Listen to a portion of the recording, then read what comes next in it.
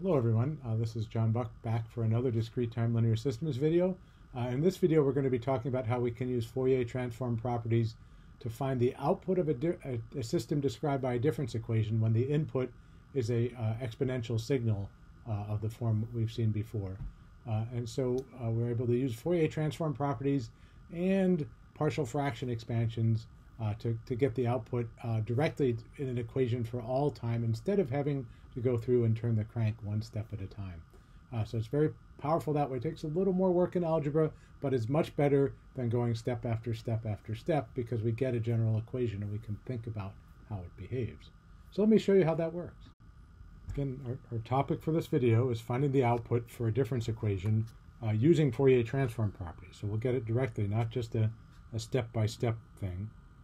And so the kind of problem we're going to answer, or the example I'm going to show you is if I have a causal LTI system whose difference equation is that y of n minus 1/2 y of n minus 1 is equal to 6x of n, if the input is some signal x of n like 3 times minus 1/7 to the n u of n, what is the output? Well, I could, what would be a bad strategy here, and very painful time-consuming strategy, would be to move things around up here in the equation, right, to say, well, I'm going to move this term over to the right-hand side, plug this in, and just turn the crank plugging in values over and over again.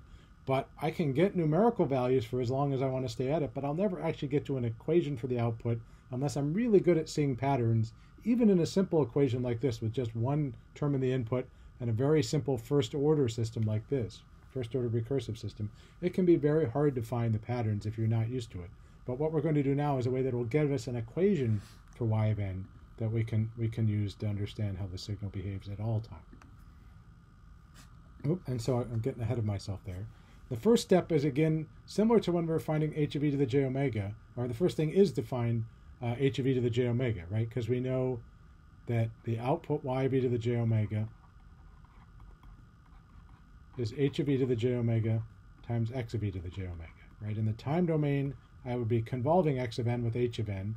So I could try to find h of n and do that convolution, but that's also another really painful way to do it. A better approach is to say, let's think about why things are easier in the frequency domain. I'll get this. Well, I need to find h first, which I've done in an example like this in an earlier video. So I'll do it quickly here. I can say y of e to the j omega minus 1/2 e to the minus j omega, y of e to the j omega, equals 6x of e to the j omega. Well, to find h for this equation, I need to divide through so that I end up with h of e to the j omega is equal to y of e to the j omega over x of e to the j omega. And since this technique was in a previous video, I'm just going to sort of jump to the punchline here. But when you're done, you should have 6 over 1 minus 1/2 e to the minus j omega. So that's h of e to the j omega. The other piece I need is the Fourier transform x of e to the j omega. Well, let me slide down a little bit and find room for that. That one isn't too bad because this is almost like things we know on the table, right? If I do this carefully, if I took that away, this would be an a to the n u of n, which I have in the table. But if I put it back, it's just the linearity property, 3 times that. So I know in this one I can say x of e to the j omega is equal to 3 over 1 minus 1/7 e to the minus j omega. And the way I'm doing that is I'm using the Fourier transform pair out of the tables, that if I have a to the n u of n, the Fourier transform is 1 over 1 minus a e to the minus j omega, as long as the magnitude of a is less than 1. Well, in this example, I would be using a is equal to minus 1/7. Oh, so I caught my mistake here. So this is plus 1/7 in the denominator when I put in a is equal to minus 1/7. And it's 3 times that because of the scaling property. So now I have the 2 pieces I need, right? I can say I need h of e to the j omega, which I found here, and I need x of e to the j omega, which I have here. So I can just multiply these 2 things together to get y of e to the j omega. So when I do that, finding this type of equation, I have the output Fourier transform, y of e to the j omega, is going to be 6 times 3 in the numerator, which is 18. And then the denominator, I'll have 1 plus 1/7 e to the minus j omega, and 1 minus 1/2 e to the minus j omega. So now I want to get from here back to the output y of n. I need to do an inverse Fourier transform, but this isn't one I'll find in the table, but it's close. We say those denominators are tempting terms. Can I take this thing I got by multiplying these two together and break it back apart into a sum of two pieces? So I want to find the numerators that would give me a sum that looks like this, because if I can find these two numerators, these are each easy things to solve using this formula here. Well, the answer to doing this is partial fractions. And so it's another place where partial fractions are useful. I've already shown it in another video. And since I've done that, I'm not going to do this one in detail. I've already worked this one out in advance. So here's my partial fraction, which is to say I have 18 times 1 plus, the denominator is 1 plus 1/7 e to the minus j omega, 1 minus 1/2 e to the j omega, breaking into the sum of a and b, working all the way through it. And again, I'll sort of do this. You can freeze the video and copy stuff down if you want to for yourself.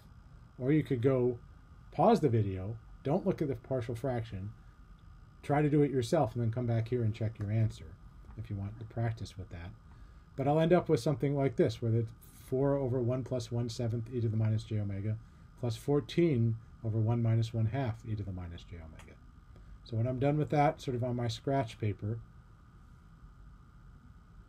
I get, make sure I copy this over right, so I get a 4 over the 7th. So this term is a 4, and this term is a 14.